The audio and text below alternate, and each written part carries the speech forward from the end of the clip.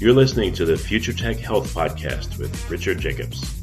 Until I reached age 40, I never realized the obvious, that we all have medical issues, or we at least have a family member or close relation that had, has, or will have them in the future. Medicine and biological systems are the final frontier. Until we've conquered death, figured out how life began, cured cancer, and understood our purpose in the universe, there's a heck of a lot to talk about when it comes to our health. Future Tech Health means I'll be covering futuristic topics that are actually already in clinical trials, or even starting to appear on shelves or by prescription, or available for your own use. We dive deep into stem cells, CRISPR-Cas9, the science of sleep, epigenetics, medical testing, cancer, ketogenic diets, stem cells, aging, regenerative medicine, and more. My goal for you, the listener, is to learn from these podcasts. You may very well learn something that may change the course of your life for the better, steer you towards a new career, or give you insight into addressing a serious medical problem. Remember, however, this podcast and its content is informational in nature only. No medical, tax, legal, financial, or psychological advice is being given. If you enjoyed the podcast, please listen, subscribe, like, and share it with friends. Thank you. Hello, this is Richard Jacobs with the Future Tech and Future Tech Health Podcast. I have Andrew Farina. He's the head of Fearless Health Coaching. The website is fearlesshealthcoaching.com. So, Andy, thanks for coming. How you doing? Hey, pleasure to be here, Rich. Thanks so much for having me on. Yeah, so, I've noticed most people in the health field, unfortunately, they've had their own, health problems, and then that leads them to get into the health field. So I don't know if that's the case with you, but what's your origin story? How did you get into this area? Well, it all started when I came 7 weeks early, delivered to my mom, premature, about 5 pounds. And the doctors came to my mother and told her, I'm sorry, Mrs. Farina, but your son will never walk. Right. And that was kind of the beginning of the story. To jump ahead, I was able to finally get out of casts and braces somewhere when I was about 5 years old.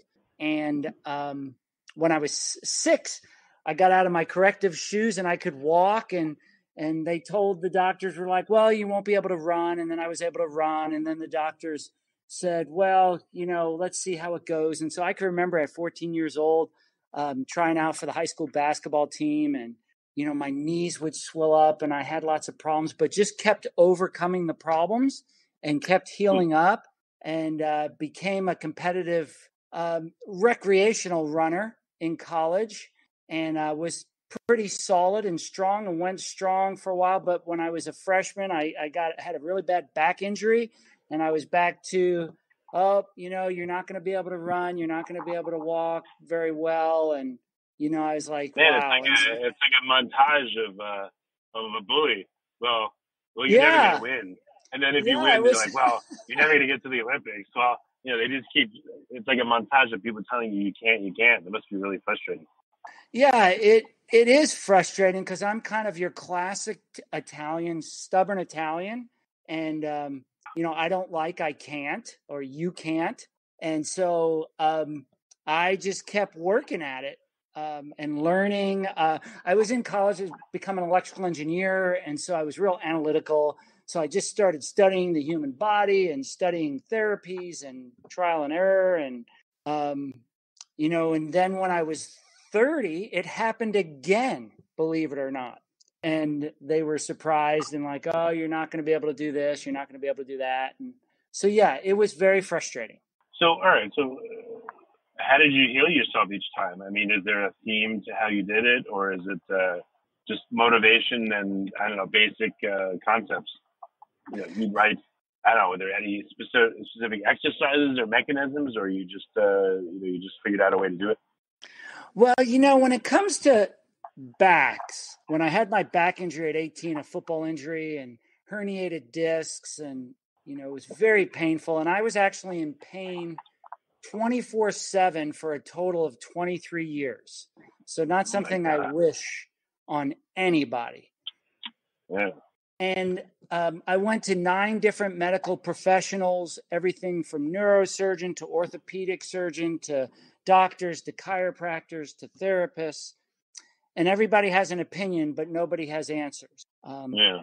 So in hindsight, looking back, there were several factors that played a key role in my healing process, which finally came to fruition, came to, where I could start running again back in about 2009. I was out of running and racing for 18 years. And during that time, I was still training and exercising, trying to find ways to deal with my back and stop the pain.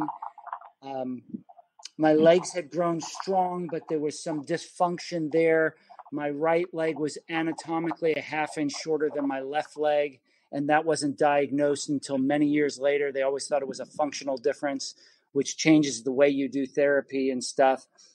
But I would say this. I would say I was led to a phenomenal massage therapist that helped break up a lot of muscular adhesions, tissue adhesions, I should say, because it was the fascia also.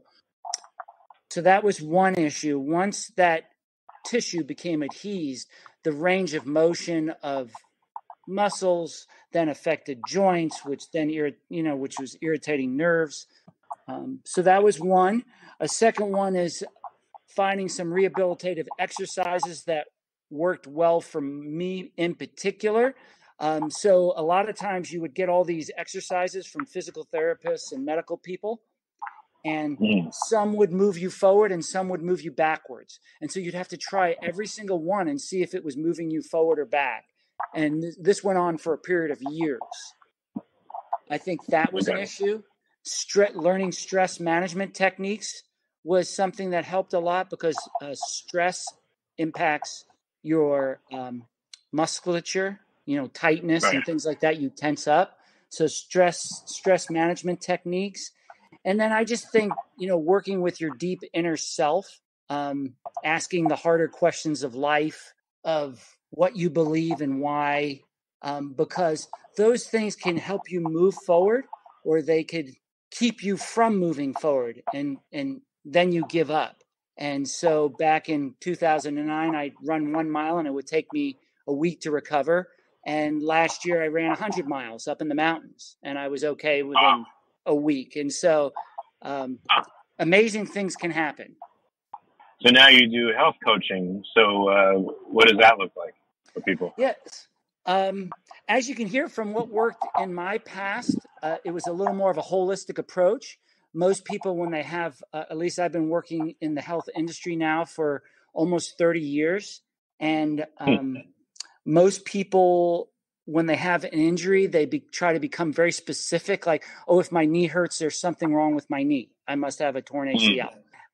Not typically the case. Typically, it might be the joint above or the joint below that's out in some way, and it's affecting that joint. So I take a very holistic approach. So I do health coaching, I do life coaching, I do career coaching, I do relational coaching, I do nutrition coaching, sleep coaching, whatever it is that is holding you back from healing and moving forward. I pinpoint that with my clients, and then we come up with a plan for moving towards resolution so that they could be free to heal and become who they really dream of becoming.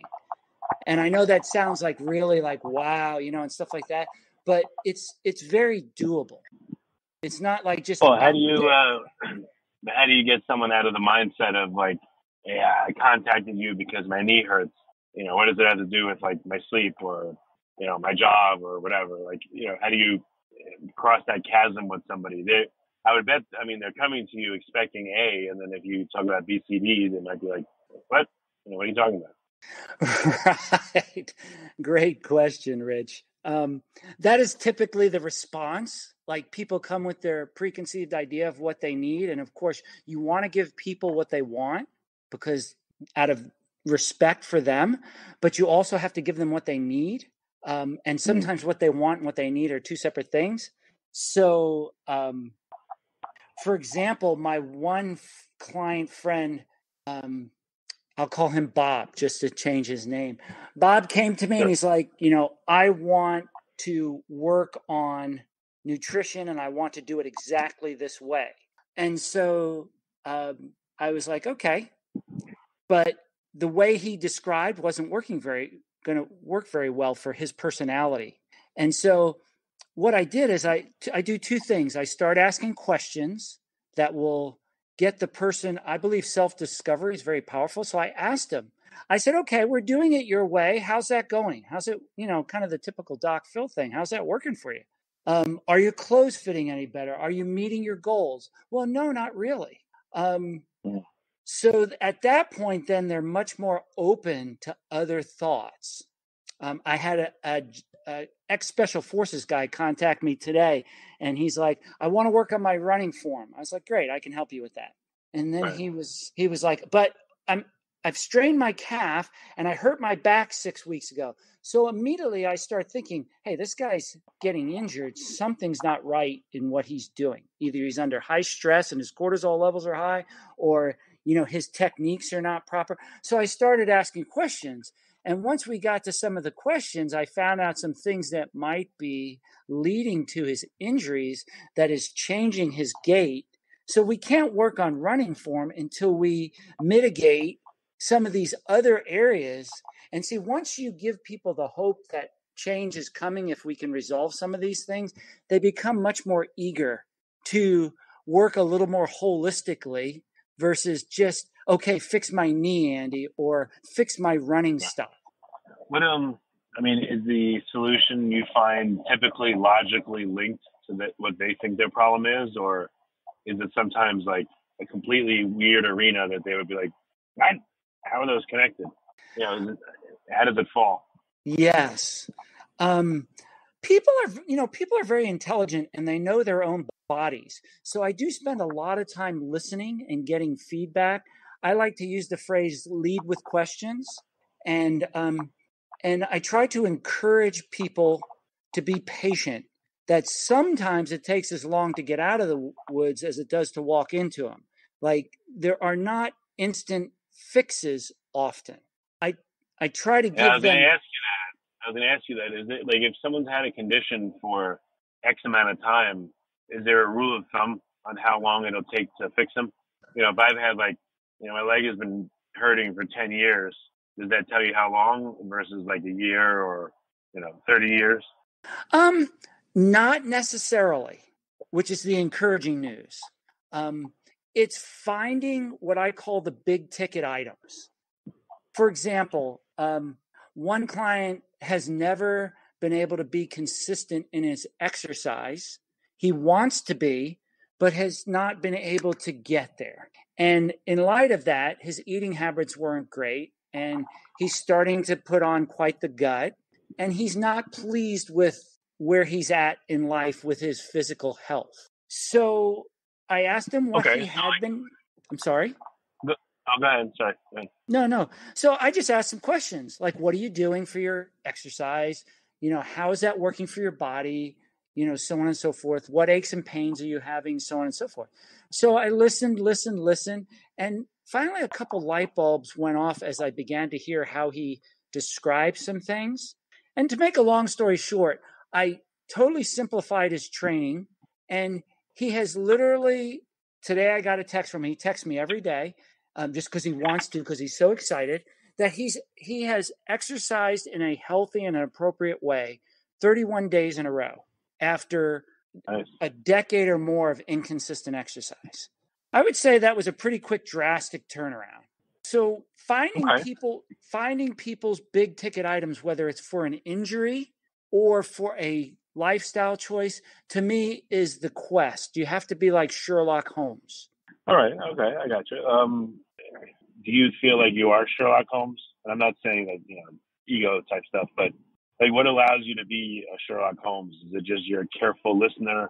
Do you feel like you have like a higher level of skill than other people? Or is it because you've been through so much pain for so many years that you're just hell bent on figuring this out? Like what's special about the way you do things?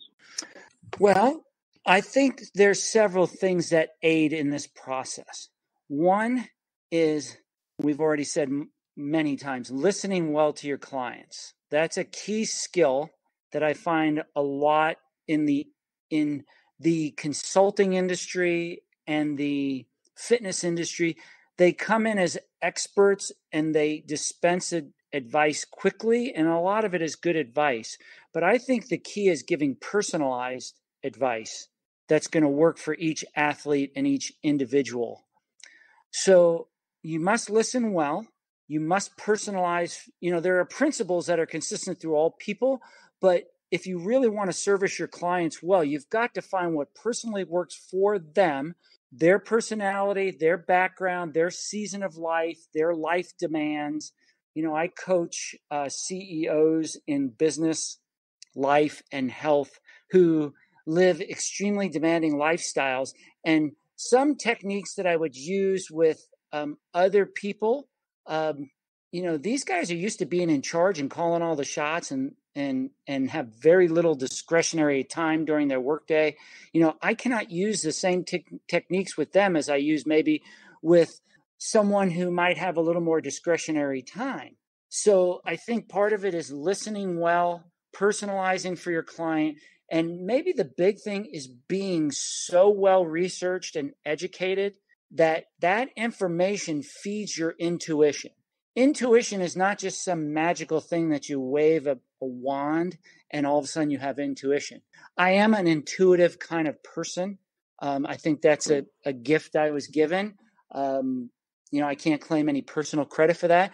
But what I can do is I can be very well researched because your fact database feeds your intuition. And also, since I've dealt with a number of clients over the last 30 years, I have a very good experience repertoire that I don't want to jump to conclusions too quick, but there are things sometimes that are said and done that I'm able to jump to quickly and find out. For example, if a guy's a good athlete, I have one guy, good athlete, young guy, going strong, and all of a sudden he starts getting injured a lot. The first question I ask is, how's your sleep going these days? Oh man, I've been under a lot of stress and I haven't been sleeping a whole lot. Well, there's no use training somebody really hard when their cortisol levels are already really high because they're not sleeping. So the first thing we need to work on is their sleep before we can get back to hard training. So I hope that paints sort of the picture. Yeah, that makes a lot of sense. I don't know, are there common themes with the people you talk to, or is it kind of all over the place, or what's your experience? Good question. There are definitely common themes, and statistical analysis supports some of these common themes. So the average American does not get enough sleep, and I think sleep may be the key to health in so many ways. It's when your body repairs. It's when your mind detoxes.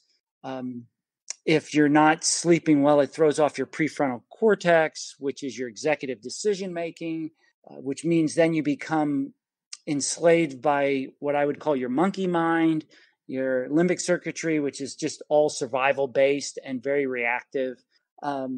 So there are definitely common themes. People don't sleep enough. People try, of the people that do train consistently, a lot of times their easy days are too hard and their hard training days are too easy. I don't know if that makes sense. So what I have to find is I tend to use more of the 80-20 use, where 80% of their training is moderate and then 20% is like really, really hard. That delivers typically better long-term results and is often the model that a number of elite athletes use in their training. I find out if there's relational conflict in their life because that and often there is. That's typically the key stressor in their life is, well, things are going great at work, but I'm not home so much. So, my wife and kids are upset with me. And so, if they're not relating well at home, it's really hard to stay focused at work. It's really hard to stay focused. Gross generality, men will try to compartmentalize, but it catches up to everyone at some point. So I think commonalities, relational tension, sleep deprivation, having too much information. And with the internet and the information age, there's so much misinformation floating around, or what I call truncated information. So people hear, well, I hear if I do a ketogenic diet that, I'll lose weight. And, I hear Right. this and I hear that. And so they're just all over the map. And so nothing really works because they're always trying something new. So Oh, those are all four commonalities I see often. okay. So I guess listening, getting to the real root of the problem, but then getting a commitment from the person to try it for a period of time to see if they get results instead of just trying it for one day or, every few days they try it, that kind of thing. Yes, exactly. So every client, I was just talking with a client and we decided that they needed to work on their sleep. And so they had not been having good sleep at all, and they had every excuse why they shouldn't have sleep. And so we talked about something they could do that would enhance their sleep. And I said, what is your level of confidence that you could practice this every evening for the next 2 weeks? What's your level of confidence? And they said, probably about a 70 or 80% confident I can do that. I said, what would it take for you to get to 90% confidence? How about if we cut the goal in half? So you're only going to focus on half of what we just said. And I define that for them. You're going to go to bed only 10 minutes earlier, and you're going to turn the lights down in your room and house only 30 minutes before you go to bed. Okay? You're just going to do that. Are you 90% confident you can do that every night for the next week? Oh, come on, Andy. That's so simple. That's not going to help. Are you 90% confident you can do that? Yes, I am. Okay. Do that for a week. I will touch base with you, and then let's try to do it again for another week if it's moving in the right direction. Lo and behold, worked like a champ. So, moral of the story, my client doesn't leave my presence in a time unless they're 90% confident they can act on what we've decided. And it's such a small, simple action, they almost think it's silly, but I know it's going to help. And so once they get results, they will be motivated and they will want to do more. So would you call that like a micro commitment or just an initial commitment, or do you have a name for that? No, actually, I don't ask for commitment. And I just asked them, would you be willing to do this? And if they can't say yes with 90% certainty that they can do it, then we keep changing the goal until it's so simple that they're like, gosh, that's just like brushing my teeth. I can do that. I said, well, do that and let's see what impact it has. And it works. So yeah, it is. It's micro goals that lead to macro results. Okay. Gotcha. That makes sense. And it seems so simple that people just blow it off, but the little things turn into big things. Well, all right. So once they do this first, small series of steps, then you feel like it opens the door for them to listen to you more, and then you ask them to do more, or what happens from there? The process is the same throughout. If you look at it statistically, if someone works on a habit, I call habits the bullet train of the brain, because your brain will, as soon as it assesses a situation, will immediately try to go to a habit 200 times faster than conscious or subconscious thought. So I build habits. I do habit-based coaching. I build habits in people. So if people have the right habits in place, they'll automatically go to them like driving your car. And so everything has to be simple and has to build, because people tend to be already overcommitted, very stressed. That's what I find with almost all my clients is they're busy, they're very committed, they don't have a lot of extra time. So if I come in and try to give them something else to do that takes a lot of time, they're going to feel stressed. And if they feel stressed, they're going to go into fight or flight. And most of the time it's flight, which means procrastination, which means they don't get results, which means, I'm not doing my job. My job is to get you from where you are to where you want to go. That's what a good coach does. So I don't have to do a bunch of convincing. What I have to do is I have to get you results fast so that then you'll keep taking steps, because a journey of 1,000 miles, starts with steps, one step. Right. So whether they're deep into the process with me or they just started, it's the same thing. One habit at a time. Every 2 weeks, we reevaluate. And through that process, for example, one top CEO of a multi-$100 million company that I coach, I started coaching him in health. Now we're coaching in career and life too. In his health pursuit, he wanted to lose a significant amount of weight, about 45 pounds. And that doesn't come easy because you have to not only, I tell people, I don't care how much weight you can lose. What I care about is how much weight you can keep off for years.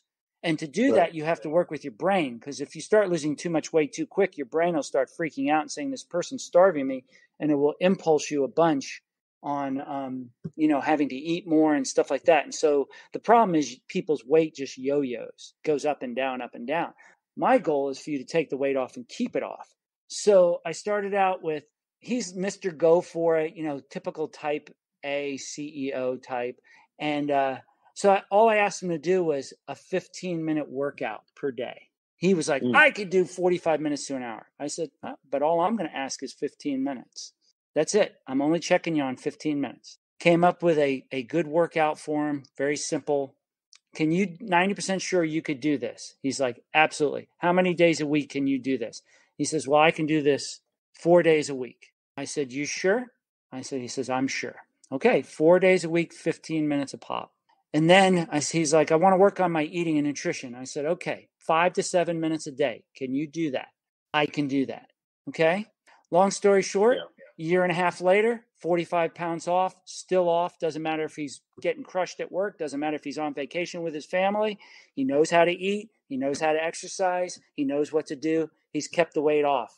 He's down at like 180, 185, keeps it there no matter what. Happy as a clam. Hence why then he hired me then to work with some stuff in his company and things like that. You should tell people nuns have habits and so should they. That's not a bad joke for you. Yeah. It is about habits, that's for sure. Well, so very good. Have there been any people that, I don't know, you couldn't help, or are there reasons that people, even with your help, they fail, and self-sabotage, or what goes on? Life is messy and people are complex. And so there are occasions where I'm not able to get very far with a client. I can think of one woman who I was working with, and she was eager, wanted to get there, but there's 3 things that have to fall into place for change to come. You have to be ready for change, you have to be willing to change, and you have to be able to change. And if any 3 of those are off, you're not going to get very far. And so if people, like sometimes people will come to me and it's like, you need to, Andy, you need to coach my daughter, or you need to coach my husband. And I'm like, well, when they're ready to give me a call and set that up, I'll work with them. So they have to be ready to change, where they have to initiate. Somebody pushing you into coaching is not in your best interest. They have to be, they have to be willing, meaning, I'm ready to change. And what am I willing to do for change to become a reality for me? What am I willing to let go? So going back to this woman, she wasn't willing to let go of Mountain Dew and a few other things. And it really sabotaged the whole process. I never told her to get rid of Mountain Dew. She knew it was sabotaging her. But she's just like, I'm not willing to deal with that. I was like, okay. She lost 2 pounds in a year. That to me would be extremely frustrating. Now, she was happy that she learned how to make choices so that when she wants to make them, she could. And then able to change, are you able to, in this season, to put at least some effort in and make some time, no matter how small each day. So if those are in place, change occurs. If those 3 aren't in place, I encourage my client, potential clients, please wait a little bit and then let's revisit it. Okay. And that's how I operate. Yeah, well, that makes a lot of sense. So, I don't know, any strange cases or any outliers of people that had just really odd issues, or memorable stories? Memorable. You've given a bunch of examples, but yes. Let me think for a moment. I've had so many clients over these years. Let me think. Yes. I had a client who really legitimately struggled with a attention deficit disorder, and very hard to stay on task. And so my personality is very classic, type A, high structure, sequential operations, that kind of thing. This client's was exactly the opposite in every way, yet highly intelligent, highly caring, highly gifted, but just couldn't put it together. And several supervisors at work were starting to take notice of some of the issues and becoming, upset with her. So I settled down her supervisors and said, let me take responsibility here. Give me, 3 months and let's see what we can do. And so I would have to, and I'm the type, you have to give me the headline to the story before the details. And I was never going to get that in this case. So I had to really work at listening deeply into all these different tangents and things that would go off. But finally, we were informally, after a coaching session I was doing with other employees, we got to talking, and I don't remember the conversation, but we were talking about this client's life, and you could tell the light bulbs were going off. And she was all of a sudden seeing things that she never saw before in her own life. And long story short was she realized what she was doing. Now, it was entrenched, and so it's not going to just change automatically. But as we've been talking over the months, her supervisors have been super happy with the progress she's made and the work she's doing. Her progress is great in the work she's doing at work, so they're giving her more responsibility. And, people will possibly listening will say, well, gosh, that's not too impressive what Andy did. But, what I find is that, first of all, people need time to process and need to be listened to. So that theme comes up again. And most people are too busy dispensing advice before they listen carefully enough. And the advice is not very helpful. My goal is to give my clients fantastic advice. If they don't do anything about it, that's their choice. But I need to give you hire me to get you to point B from point A. I need to give you great advice. So finding those light bulb situations, those bright spots in people's lives, that's what I need to do. And so in this case now, she's starting to take off in her career and in her personal life. Her confidence level has gone way up. She's a happier person because of all that. And we stay in touch, and good things are happening. But that to me was a very different case where I don't know if I dispensed a lot of great techniques or anything like that, but she needed someone to get to point B who cared enough to sort through all the details and tangents to find what the root issue really was, and then give her some simple practical tools to deal with that root issue. We accomplished that, and it's been amazing result. Okay. Well, excellent. So just a couple more questions. There's always new technology. There's personalized medicine. There's apps for tracking this or doing that. I mean, there's high-tech stuff, AI for monitoring you and, course correcting and suggesting.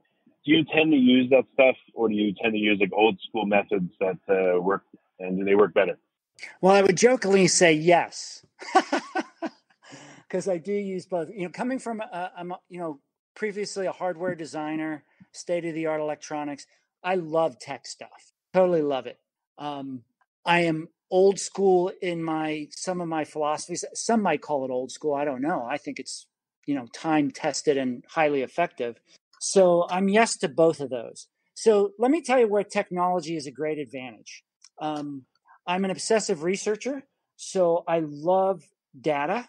And so technology is great for providing data and bringing awareness to different things. For example, I logged everything I ate using an app.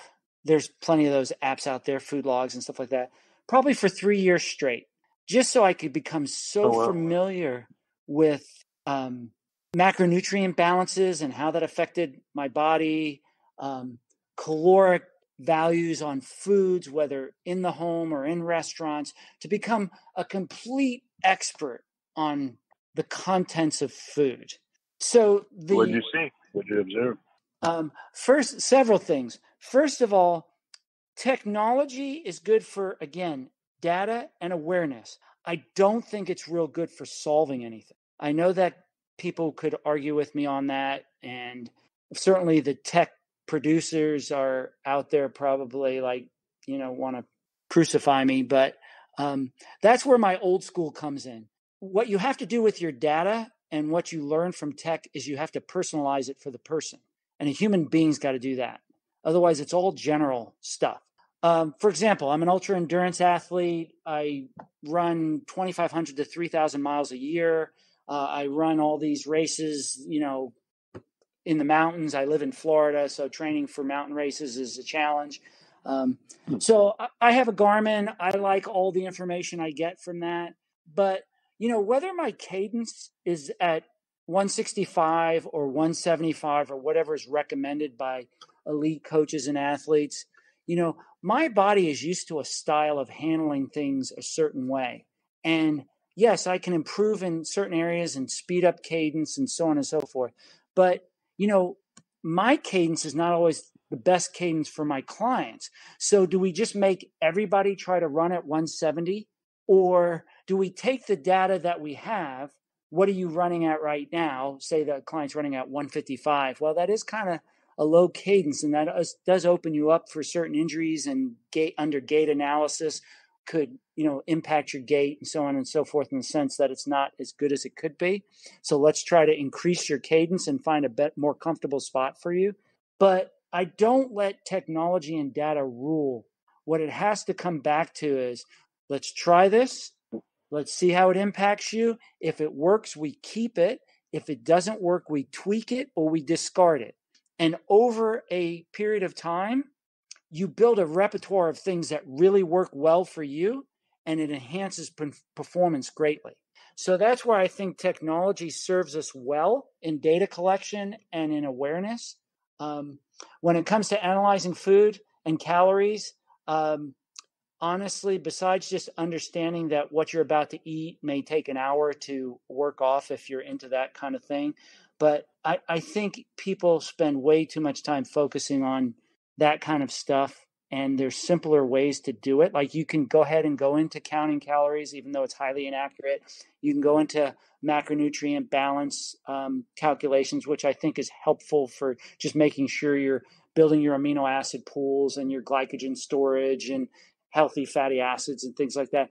But people spend way too much time fixated on that stuff, when really, if they built some basic healthy habits, those things actually would take care of themselves, and you would save time and be able to put it towards having fun or spending time with loved ones and so on and so forth.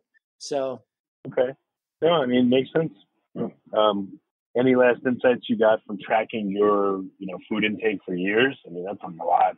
So did you see anything special or weird? Didn't see anything weird. Probably the main interesting lesson for my personality in particular was that I could, in seasons when I wasn't in all-out training, I could much more easily control my food intake to where it was at a healthy level if I was tracking, because I was very aware of what I was putting in my body. And, coming from my background where I came through massive injury, and I started ultra running very late in life. I was 49 years old before I ran my first ultra marathon, which was a 31 miler up in South Carolina in the woods. I'm older, an older athlete, and still competing pretty strongly and against much younger athletes. So it really helps me to be aware of what I'm eating and how that's impacting me. And so that helped me to, I don't want to use the word control, but to make sure I was eating healthy proportions, because the world around us, the proportions are, we tend to eat too much here in America as a gross generality. And Right. it's easy to let things get out of hand. And I actually enjoy my meals more now that I'm eating more healthy portions because I savor them more like a fine wine instead of guzzling them down like a cheap beer. It's good. So, so I think that was probably the key lesson was that, being aware of what goes into you has an impact. And so was it worth the 3 years? For me, it was. Okay. Well, excellent. So what's the best way for listeners to get in touch and experience the magic and the small asks to get them towards their goals? How can they get in touch with you? Yeah, I love getting the ball rolling with people. Well, they can go to my website, which has contact info there at www.fearlesshealthcoaching.com. There's plenty of ways there's tabs there to contact Andy, or contact Fearless Health. And that would be the number one way I suggest. They could always friend me on Facebook at Andy Farina. And so if they just want to observe, I'm usually posting stuff. They can also find my Fearless Health Facebook page. Those seem to be the most, should I say, the way to put your toe in the water without feeling like you've got to have a direct conversation right off the bat. Because, the health industry can be a bit sketchy. There's a lot of people selling a lot of snake oil. So I give people freedom to kind of check me out for a while if they want to, before they jump right in. Okay. Well, very good. Andy, I appreciate you coming on the podcast. Richard, thanks so much. Great questions. You're a great host, and I really enjoyed the time to chat. Dealing with a wordy former New Yorker Italian, you did a great job.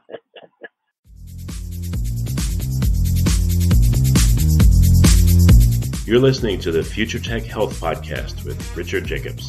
Until I reached age 40, I never realized the obvious, that we all have medical issues, or we at least have a family member or close relation that has, or will have them in the future. Medicine and biological systems are the final frontier. Until we've conquered death, figured out how life began, cured cancer, and understood our purpose in the universe, there's a heck of a lot to talk about when it comes to our health.